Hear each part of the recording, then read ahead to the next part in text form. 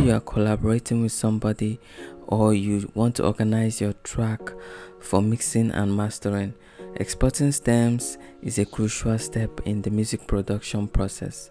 So first things first, all you have to do is select the track. Make sure the tracks are selected. So you can do this by making sure that this button here is checked.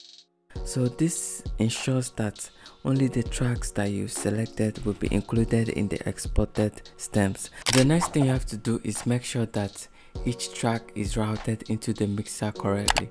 So you can do this by checking the mixer routing and ensuring that each track is assigned to its own mixer track.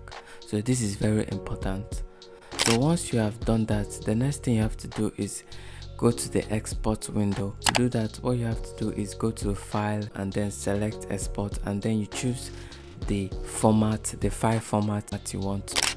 So in the export window you see various options, so make sure to select the split mixer track options. So this tells FL Studio to export each track as a separate stem. So this is very important. So after that, all you have to do is go to the folder that you have exported it to and you'll get your stems. So I hope you got value from this video.